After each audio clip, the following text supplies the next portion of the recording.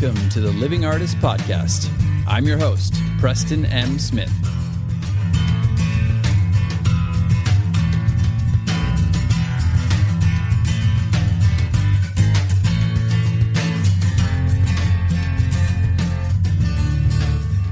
Hey everybody, welcome to the Living Artist Podcast. I'm Preston M. Smith, at PMS Artwork everywhere on internet land and socials. I want to thank you for landing on this podcast. Whether you're a professional artist, just getting started in the art world, a collector of art, or just consider yourself a creative person, this podcast has something for you. I like to think of it as a fun way to rant and talk to other creative people about living the life of an artist, surviving and getting ahead in the art world, and enjoying your life. But most importantly, not waiting until you're dead to make it happen. All right, let's get started.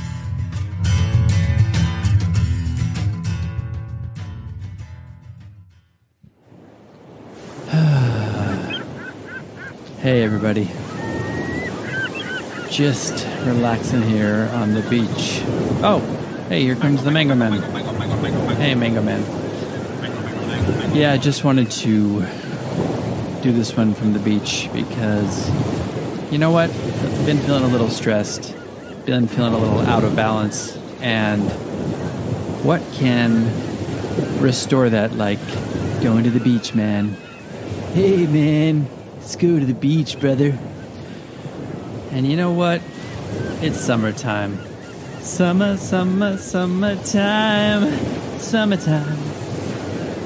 So let's get out there and live that California lifestyle. So, now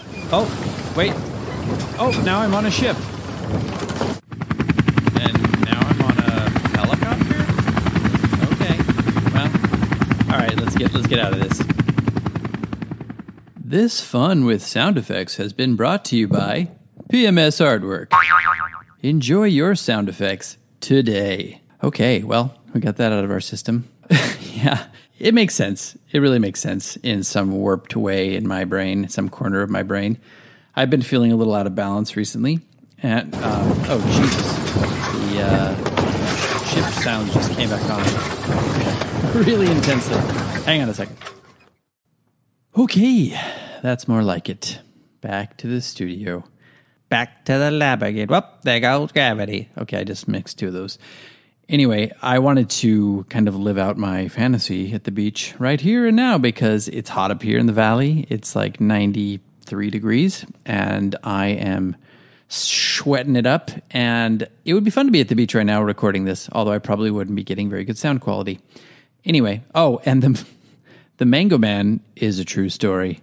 If you've ever been to the Santa Monica Pier, the beach by the Santa Monica Pier, then you know what I'm talking about. There's this guy who just goes by and selling mangoes, and his only sales pitch, and it's an effective one, is mango, mango, mango, mango, mango, mango, mango. Hey, at least you know what it is.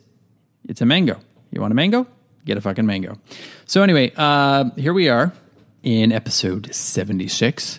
I have just come off of two really big interviews with two really well-established, awesome artists with Man One and Tim Tatter. Tim Tatter, like Bill Brasky. They were great to interview and really fun to talk to.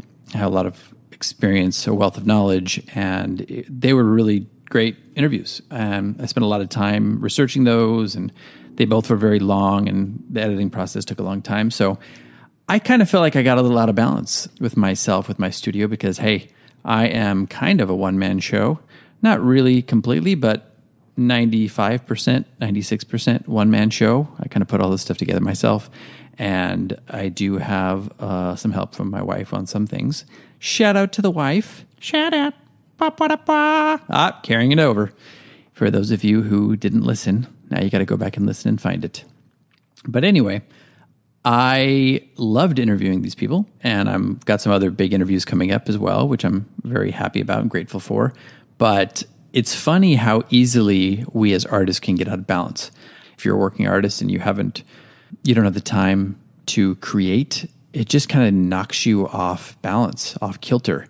And I feel like that's what happened with me a little bit, not just with these interviews, but just recently in general with the move and with some other stuff, family stuff that my wife and I are dealing with. But I started to feel a little down in the dumps and like, oh, what am I doing? And I started to feel a little bit of old jealousy creep back up from like watching other artists doing things on social media and beyond.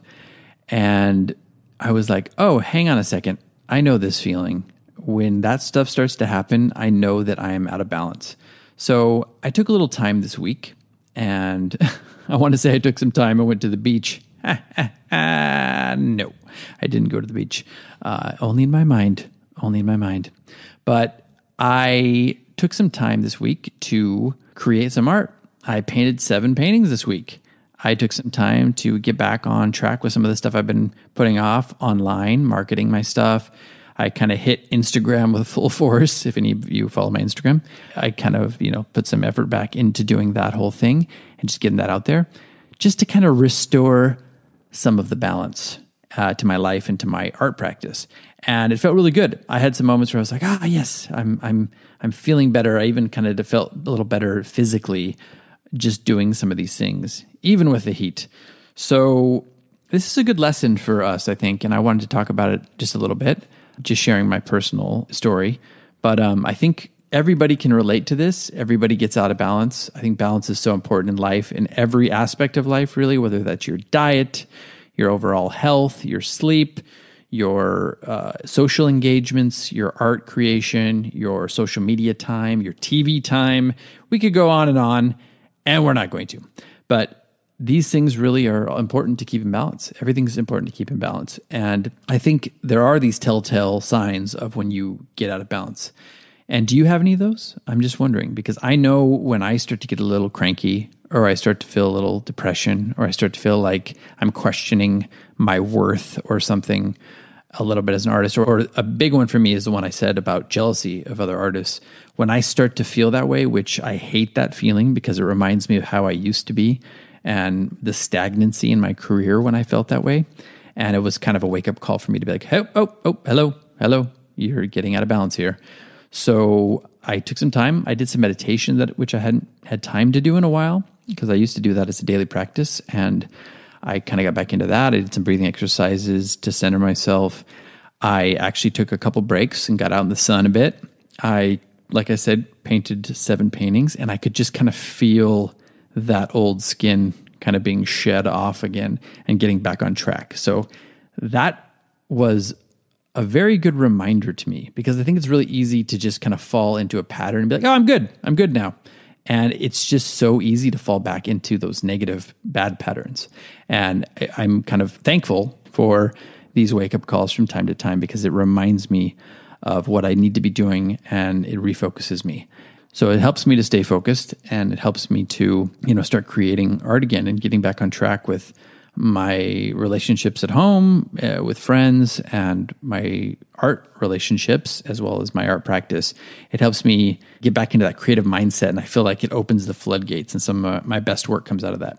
So I was just wanting to talk about that a little bit and share with everybody, and hope that this is something that maybe resonates with you or rings true with you in your own life, in your own career, and in your own art practice. Are you getting any of those old signs, those old kind of like red flags that are flying up, or bells that are going off that are saying, hey, hang on a second here. What's going on? Let's get back on track. And what are those for you? I'd be interested to hear. Hit me up on social media with some of those answers. Yeah, maybe I could do a little spin-off with this if I get some interesting things from you all out there. And yeah, it's just important to talk about, because I think it's so easy nowadays to be struck by FOMO, or everything that's going on online and things you're seeing with other people, and now coming out of the pandemic a bit and seeing that things are opening up, and oh my God, now I got to get back into this, and I got to get back into this, and now I got to go, get more shows, and I got to show up at more things and support other people, and, up my game on social media, and blah, blah, blah, blah, blah, blah, blah. And it's easy to fall out of balance when you're doing that. It's easy to fall out of balance when you have that mindset, or when you're kind of hit by these external forces, these stimuli, if you will. When you're hit by that, it's really easy to get out of whack, especially right now when people are still...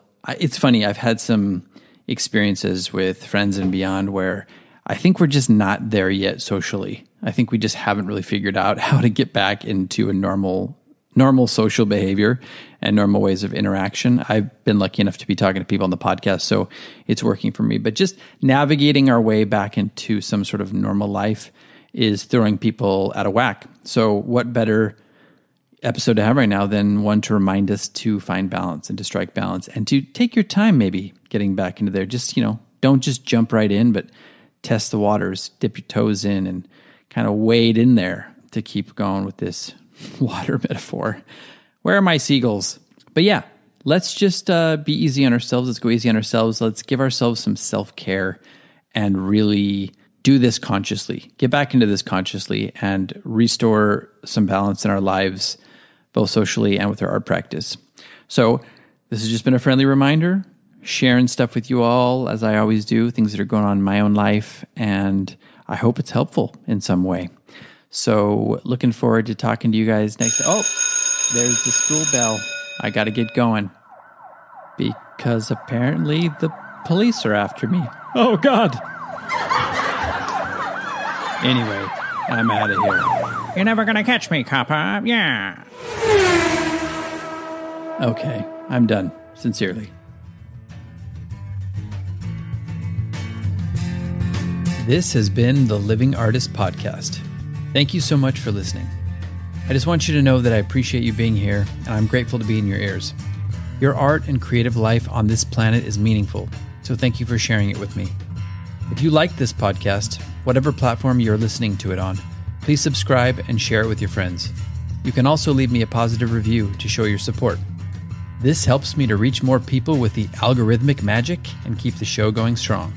If you want to see more of what I do and check out the art that I create, you can visit my website at www.pmsartwork.com or follow me on social media everywhere at PMS Artwork.